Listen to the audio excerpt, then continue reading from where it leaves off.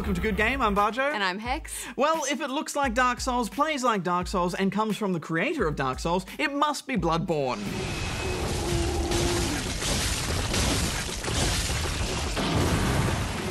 We play cops and robbers in Battlefield Hardline. Also this week, there's no case too big or too small for Dave Callan in a new segment. But before that, can thou name the game for this week?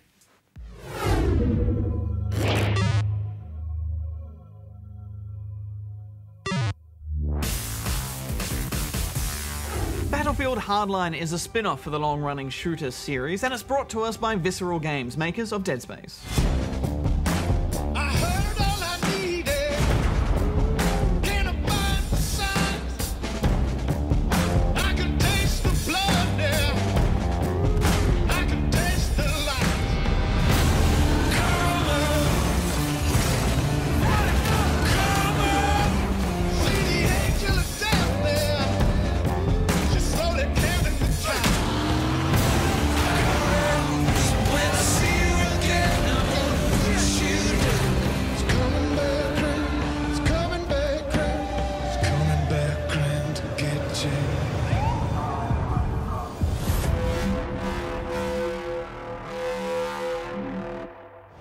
For this outing, Visceral have gone AWOL from the series' traditional military theme. All right, this is the one. Instead, putting us in the shoes of friendly neighborhood police officer Nick Mendoza.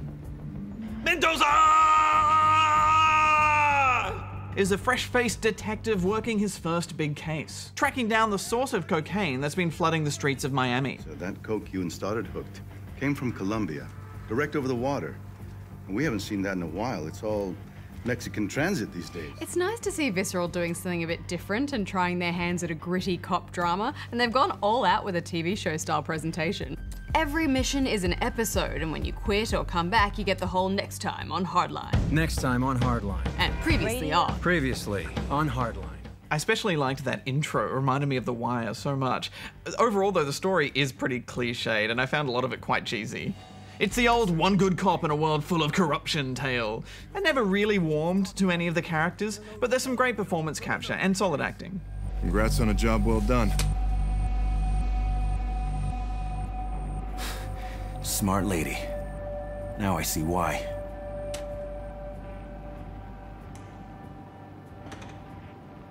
Yeah, it's all a little bit predictable for sure, but I'm glad they've tried to up the quality of the campaigns because they've always been a bit underwhelming in the past. Yeah, that's true, but I think that's even more reason why they needed to knock this one out of the park, but it's full of problems. The biggest issue with the campaign is that the story gets in the way of letting you play too often. All the action is sandwiched between a lot of unskippable cutscenes and filler gameplay, like driving around a swamp for ages.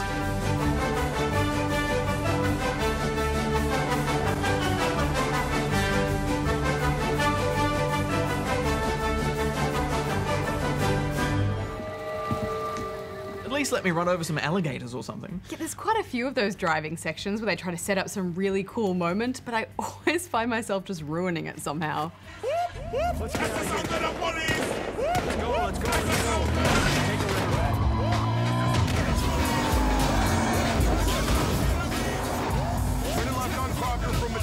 Gotta give the lady what she wants. Nailed it. Shut up. I did like some of the ideas though, like how you can go in stealthily or guns blazing. Hands up. Your badge is often a far more effective weapon than any gun, letting you catch groups of 3 unaware baddies with a single flash. You're nicked, son. I got the other one. But without spoiling too much, around halfway through the game you very much stop being a police officer, and yet you can still arrest people, which seemed odd to me. Put your hands up. Hey! Don't... He's taken the law into his own hands. And where am I getting all of these handcuffs from? It's an unlimited supply. It does seem a bit odd that all of these heavily armed thugs that usually outnumber you suddenly just drop their weapons because you shouted freeze. Freeze. Stay right where you are. What's going on? The stealth mechanics are pretty simple too. For starters, the AI is painfully oblivious, letting you arrest someone clearly within earshot of his buddy without them even noticing. Hands up. Keep them up. Whoa, whoa, you got it. This isn't a major criticism, but it just pulls me out of the game. You can also mark enemies with your scanner, which lets you see them and their cones of vision on your minimap. They have almost no peripheral vision though, and if you're more than about 20 meters in front of them, they won't see you. And even if they do see you, they're pretty slow on the uptake. Freeze. Don't fucking move. What? That's not how sight works, is it? No, not really. Stop. Enemies are also placed pretty deliberately, so you can usually see how you're supposed to move through a room, arresting everyone. But in case it does get slightly complicated, you can just throw a bullet casing to lure out an enemy. And conveniently, it only draws one guy's attention at a time, so you can just kite enemies to a secluded spot to arrest them one by one. Stop. You're under arrest. You got it. You got it. But Battlefield isn't really a place for stealth anyway. My approach is much more excessive.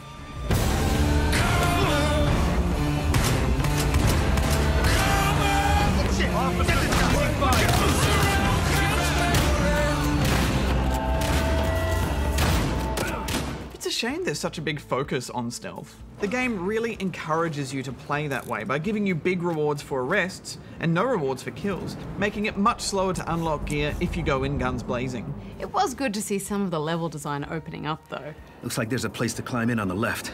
There are still plenty of linear sequences, but quite often you'll find multiple paths you can take. And if you equip the grapple hook and zipline, then you can even make your own paths. Also, the series' trademark destruction makes for some tense shootouts when enemies can literally shoot their way through walls.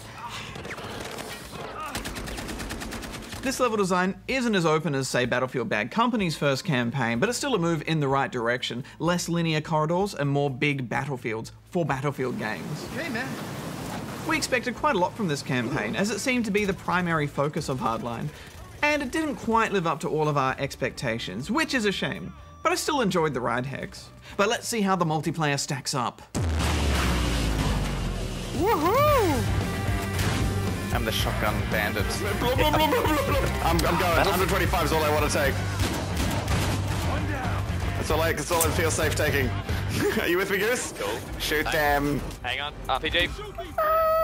Oh, go, go, go, go, go. No! Dropping a med. Eat medkits. Eat them. Oh, yeah. Well, it seems like they've walked a pretty fine line here, trying to change things up and create something new for the series, while also playing it safe and, keeping it familiar for long-time fans. So much so that when we played the beta, it felt more like a substantial mod than a separate game. It's unmistakably Battlefield, with loads of unlocks, vehicles, and destructive mayhem, but with that cops and robbers theme. Took out armed suspect. Heist is the main new attraction, which has the Crims trying to crack into a vault and steal the loot and get to the chopper, while the cops try and stop them. Hotwire is basically Conquest on wheels, where you need to get into marked vehicles and get them up to speed to start scoring points. Blood Money is a kind of continuous spin on Capture the Flag. There's a giant pile of cash on the map that you have to get to and return to your vault. I want that vault. All while the enemy is free to raid your vault unless you protect it. They're hitting our vault. I found this mode a bit messy, but kind of in a good way, and there are some fun times to be had, especially when you catch the enemy and they're all just at the vault and you surprise them. There's also Rescue, which is a lot like Counter-Strike's Hostage mode, where everyone has one life and the cops need to rescue hostages. All units, officer in transport with a hostage. I quite liked this mode, even though there is a bit of downtime, of course. Yeah, and it's nice to have a bit of that Counter-Strike one life stress in there. Crosshair is essentially Counter-Strike's VIP mode, where the cops need to escort a VIP to an extraction zone while the Crims try to take him out. But hard as we tried, we couldn't find anyone playing that mode at the time of review. Yeah, all up, I think it's a pretty good range of new modes. Yeah, me too. And it still has all of those Battlefield moments. The crane is coming down. That chaos is well and truly alive. Explosions everywhere, people parachuting out of skyscrapers, and vehicles tearing across maps. I hit a suspect. It always gets the blood pumping, although I did die a lot in Hardline. Yeah, me too, but it's always hard going early on in Battlefield before you have any unlocks. Got a band. But some modes in particular are so frustrating because it feels like you spend more time dead than alive. Medkit ready. Yeah, and I think that might turn some people off, but it also might turn some people on. Hardline has a faster, more chaotic pace. Maps tend to be more intimate and close quarters. The gunplay is more akin to Call of Duty than Battlefield. It's like a weird hybrid. Don't expect this to be about Levolution. This really, for me, was all about shotguns and escape plans. I just don't think the extensive unlock system works for Hardline. You know, I want to get in there and play with the fun stuff and have a good time playing cops and robbers. I don't want to spend hours grinding cash for this type of game. Yeah, I get that, and I do tend to agree with you, but also those unlocks just add such longevity to a game like this, and I always miss them when they're not there. It gives you something to aim for, something new to play with each time you log in. Final thoughts, Hex? Well, I think Hardline is a solid spin-off. It's polished and thankfully free of the launch issues that plagued BF4 for like a year. But it's also kind of forgettable, so I'm giving it 2.5. Yeah, it is a bit undercooked, but you know, it's got a decent campaign and decent multiplayer, so I'm gonna give it 3 stars.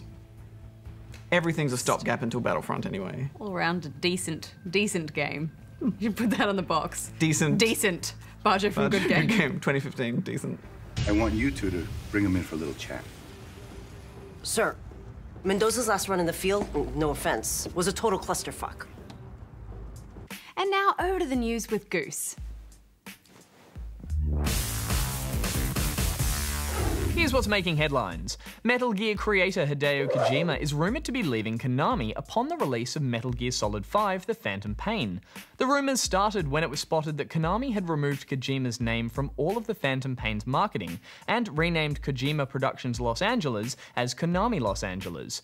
Kojima has also been removed from a list of executive officers at the company. Both Konami and Kojima have stated that he is still 100% committed to finishing Metal Gear Solid 5, but his future beyond that remains uncertain. Drive Club developer Evolution Studios has cut a significant number of staff in a recent round of layoffs. Several sources have put the number of jobs lost at 55, or roughly half of the studio. Sony confirmed that redundancies were necessary, but ensured the studio will focus on Drive Club as a service going forward, and that they remain committed to delivering the heavily delayed PlayStation Plus version of the game. Popular game streaming site Twitch has suffered a security breach. The site reset user passwords and required users to create new stream keys following detection of unauthorized access to user accounts. Users affected by the breach have been warned that their biographical information, email addresses, password, and limited credit card information have been exposed. While passwords were stored cryptographically, malicious code may have been able to capture them in clear text as users logged in. And that's all for this week. Hex, you know who we haven't heard from in a while?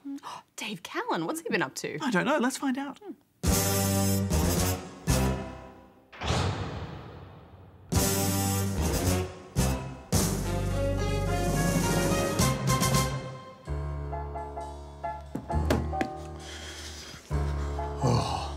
Of all the dimly lit Good Games sets featuring a smooth jazz ensemble in the background, you had to walk into this one.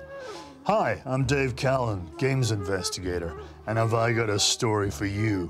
A story about a chicken, a hidden golden chicken in Gears of War 3. Let's get upstairs and see what's on the disc. It's in the very first chapter of the game when Marcus is up on the deck of the ship. Hello! You can yell into all 4 of these large pipes by pressing X. Hello. And eventually a cute, flappy chicken will appear. Shoot said chook and it will transform into this glorious golden beast. Are you kidding me? Focus fire on the mutant. Careful of its scorching plumes. Mutate on that. And so Phoenix did face foul in Feathery Face-Off. You could say it was a murder most foul.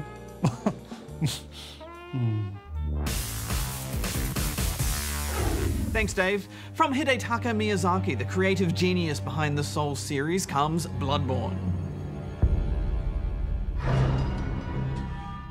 I've been waiting for one of your ilk. Waiting for it to end. It always does. Always has, you know, since forever.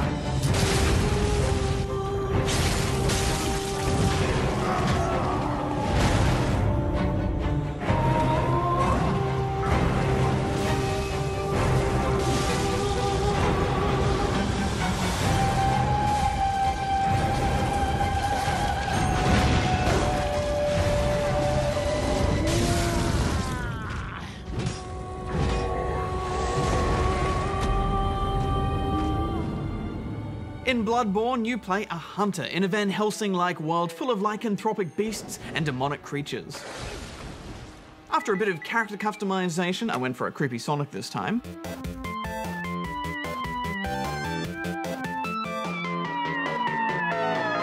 No! Bajo, for the sake of this review, and I think everyone watching at home, can we just go with my character for the gameplay footage? No, gotta go fast. The hunt is on.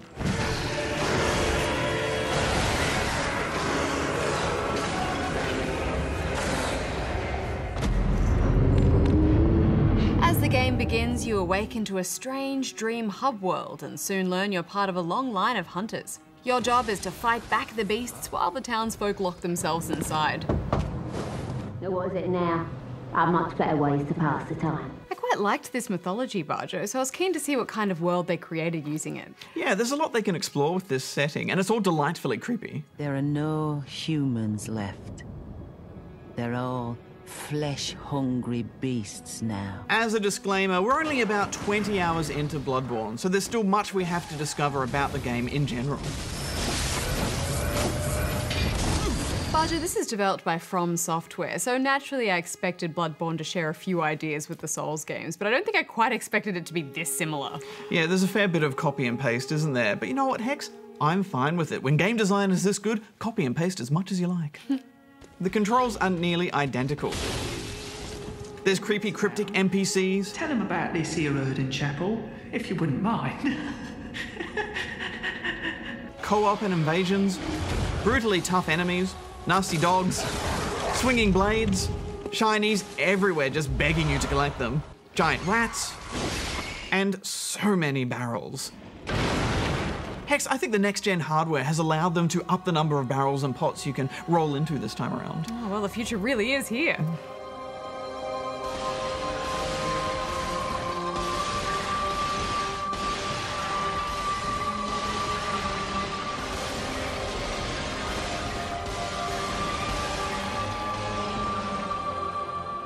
In fact, Bloodborne has so many similar systems and ideas that we're going to look at it as more of a sort of spiritual successor, sequel, alternate universe game to Dark Souls. And just like the Souls series, it is brutally difficult. There is no safety net. You're thrust into this world with only a handful of gear, and then it's up to you to find the path of least resistance. This is a delightful journey of death and fear.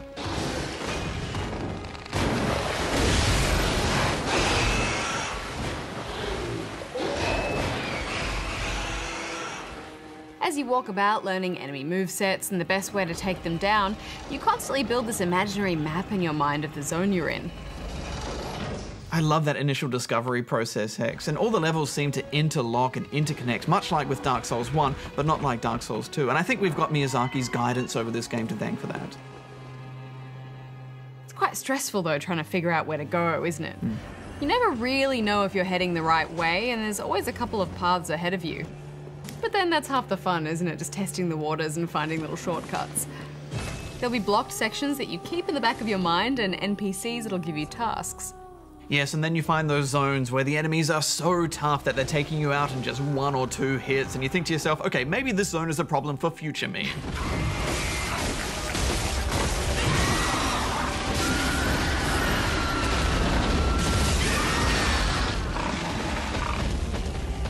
Alright, let's talk about the combat. It's a mix of light and heavy attacks, drop downs, plus a charged heavy attack which makes timing very important. Hitboxes are perfect, so if an enemy swings at you and the weapon goes over your head, it won't hit you. And I think that's actually the key to what makes this combat so engaging. Yeah, I agree. The biggest difference in this combat compared to the Souls games is that this is much more aggressive. In Souls games, fights can be long, slow-paced duels with a sword and a shield where 2 heavily armored warriors slowly pick away at each other. There are shields in Bloodborne, but the one I have found is pretty useless. This is all about dodging and hitting back as fast as possible. 1, 2, 1, 2. It's such a change of pace. You can't wait for opportunity now, you just have to get in there and fight. It makes each encounter something that you have to totally work yourself up for and then jump in head first. It's also reinforced by a unique damage reward system. It works like this. When you take damage and lose health, you have a very short window of time, seconds even, to get it back. And you do this by doing damage to any enemy. so this makes fights less of a duel and more of a boxing match. It works so well, doesn't it? And I love when you're locked onto an enemy, instead of rolling, you can end up doing a fancy dash. It's a stylish way to fight, and it makes sense for the hunters. It's also different enough that you have plenty to learn. Yeah, it took me a long time to get the hang of it, but now I crave those fights. There's no more endless circling around, fishing for backstabs. It's all about staggering your enemy at the right time and knowing when to back off and regain some stamina. In fact, I think stamina is the most important stat you can pump points into. Yet weapons are interesting too, for a few reasons. In your left hand you can hold a torch, or this pointless shield, but the most important left-hand weapons are guns. Time them right as an enemy is attacking and you can knock them to their knees, which allows you a brief moment for a brutal and devastating attack. This stun move is kind of like the difficult riposte move from the Souls games and almost as hard to pull off. And when things go bad, it's very bad.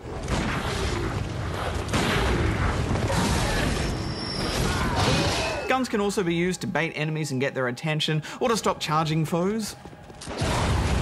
I like the guns, but I wish how they worked was a bit more interesting. Yeah, there isn't a huge amount of variety in other weapons either, although the weapons you do have can transform.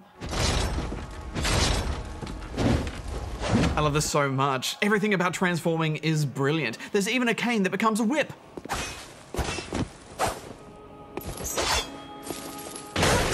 So cool. Yeah, it's great. And each form works better against different enemies too. A press of a button and a blade can become a spear. An axe can become a two-hander.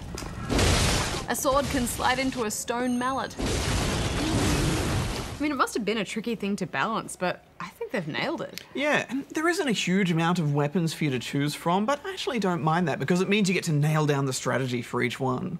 There's less gear to muck around with as well so far, but once again, it's nice not having to spend so much time with item and weight management. You can just chuck on a top hat and get down to business.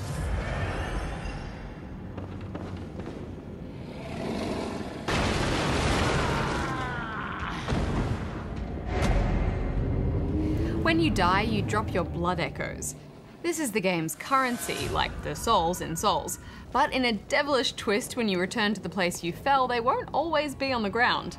They can actually be absorbed by an enemy.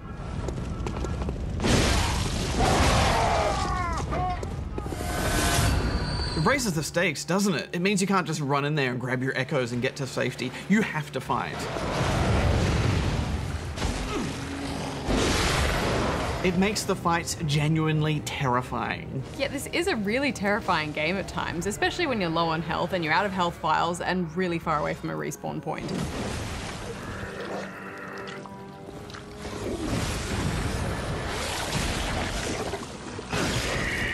Yeah, and those respawn lanterns are so few and far between, you really have to work to light one. Oh, and the bosses, I mean, they just appear. The only real way you have any idea if you're about to start a boss fight is if the room seems just a little bit too big. And then suddenly, health bar, and it's on.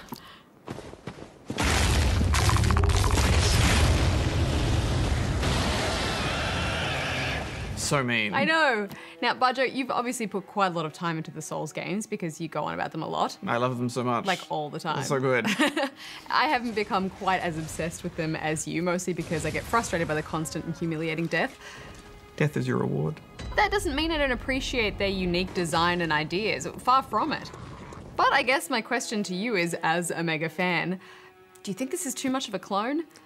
Well, I see the Souls games as more like a genre now, and so this is just another flavor of ice cream. Bring on the clones. I think we'll only see more of this type of game now because it resonates so much with those who revel in this huge challenge for tiny but delectable rewards.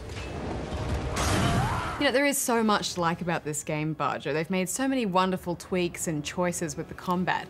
But even still, I don't feel like I'm enjoying it. And I put that down mostly to the location and area design, not so much the difficulty. Each zone is designed differently and the enemy setups are unique.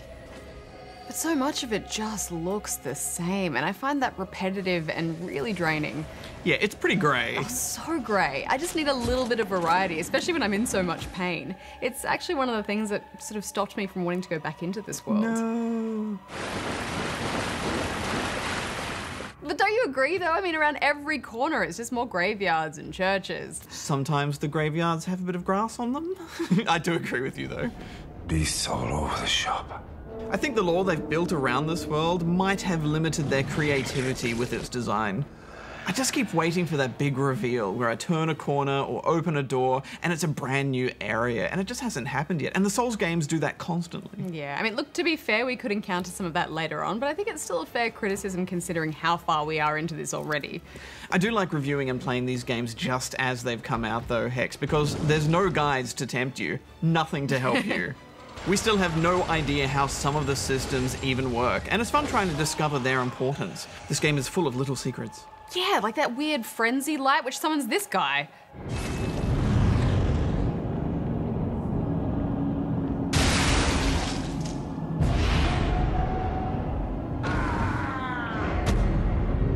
Oh, what the hell, game? Yeah, that guy's a jerk. There's also a beast system of some sort, and an insights counter, which reminds me of humanity a little. What's really interesting about them is that as far as I can tell, they change enemy patterns, placements, and even some of the weapons they use depending on your insight level. And there are ways to make this go up and down.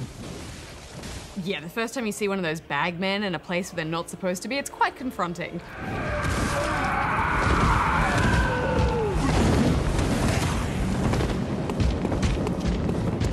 Hate the bagmen. Yeah, me too. They're so tough, and I can only assume that their bag is full of gross body parts.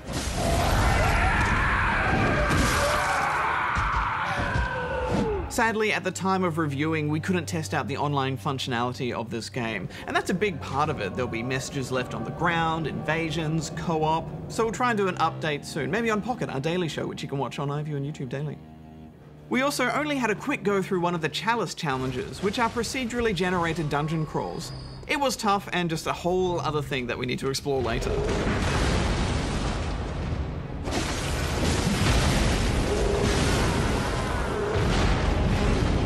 But for now, Hex, based on what we've played so far, how do you feel about Bloodborne overall? Stressed. Mostly in a good way. It's just those fights, Bajo. It's hard for me to find a good balance of enjoyment. Yeah, I don't think you'll be alone in that. Even so, I think any game that can make you sit up and pay attention and focus like Bloodborne does is tapping into something a bit magical. You may think it all a mere bad dream. And I know at the end of the year I'm going to look back and go, what was my top 3 games for the year? Oh yeah, Bloodborne's definitely in there, even with the issues I have. I'm giving it 4 stars. It's 3 stars from me.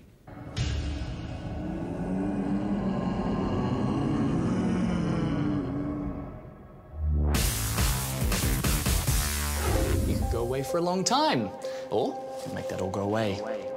I'm listening.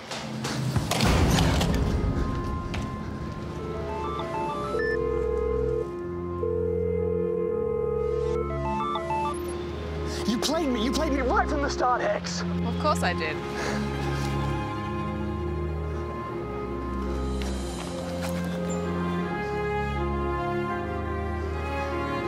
You know you won't get away with this. I'll never stop chasing you. That's the game, Goose. You finally guessed it.